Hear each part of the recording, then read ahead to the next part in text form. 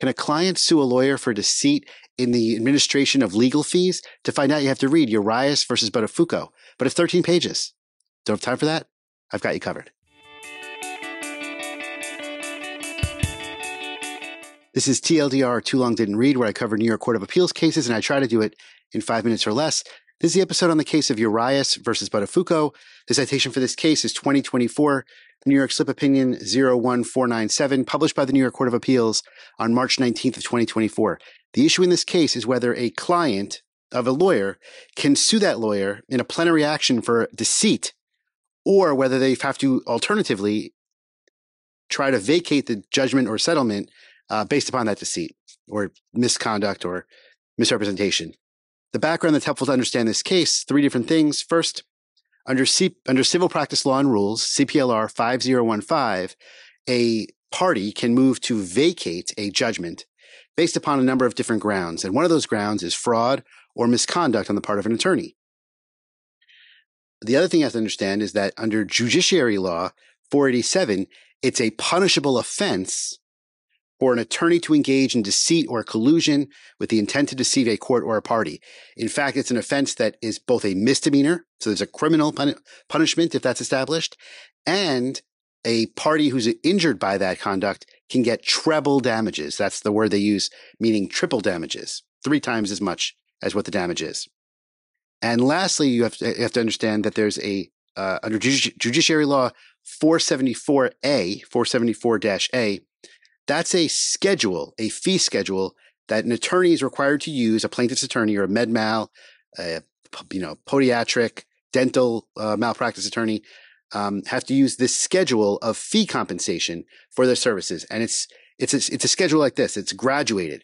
So it's 30% of the first $250,000 recovered, 25% of the next $250,000 recovered, 20% of the next $500,000 recovered, 15% of the next $250,000 recovered, and then 10% over $1.25 million. That's the allowed schedule of attorney compensation for those kinds of cases. All right, what are the facts here? The facts are that the subjects of this case are Mr. and Mrs. Urias.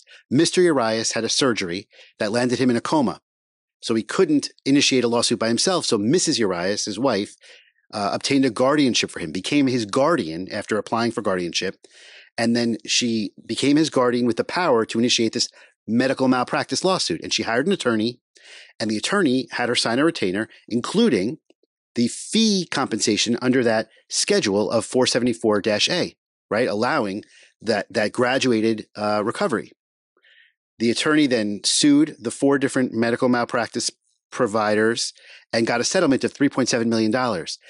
When it came time to pay the bill, how the attorney calculated his fees was not all in one lump sum. He calculated his fees as against each of the 4 defendants separately and then aggregated it, which led to a fee of approximately or over $800,000 as opposed to, let's say, $500,000. So there were several $100,000 more the way that the attorney calculated his fees because he did it a specific way, which is as against each defendant, as opposed to considering it one cause of action, one claim, and therefore taking the recovery just from the big lump sum of $3.7 million. So at that point, the client, Mrs. Urias, instead of moving to vacate the judgment saying, well, I didn't understand the fee structure, she sued her attorney under that attorney misconduct, a Judiciary Law 487 claim, said, my attorney deceived me and deceived the court. I paid several $100,000 more than I should have, and he should have to pay me treble damages. So at that point, it goes to the Supreme Court, the lowest court, the trial court, and the court says, no, this is improper because the only remedy available to Ms. Urias is vacating the judgment under 5015. She didn't do that. It goes to the Appellate Division, and they affirm what the trial court says. Now it goes to the Court of Appeals. And the question here before them is, can a client sue an attorney in a plenary action, a wholly separate action? Or are they limited, like the Appellate Division said and the trial court said, to moving to vacate first? And the Court of Appeals holding is the client was right. The client can pursue her attorney in a plenary action, a brand new index number, a brand new action against the attorney for violating Judiciary Law 487. There's no exclusivity in the statute, and they're not going to impose an exclusivity. It's not one or the other. It can be both, or it could just be the plenary action.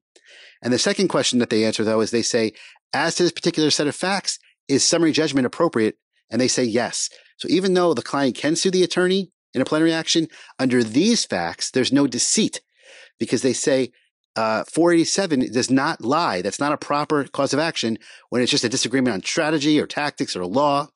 That's not what deceit is. So they say, in this particular case, Mrs. Urias did not adequately allege there was any deceit here. So they say this is a proper kind of cause of action, but we're granting summary judgment, dismissing it because there's no deceit even alleged. And that's the case of Urias versus Buttafuoco. Have a good day. If you like what you just saw and want to see more just like it, please hit like or subscribe to let me know.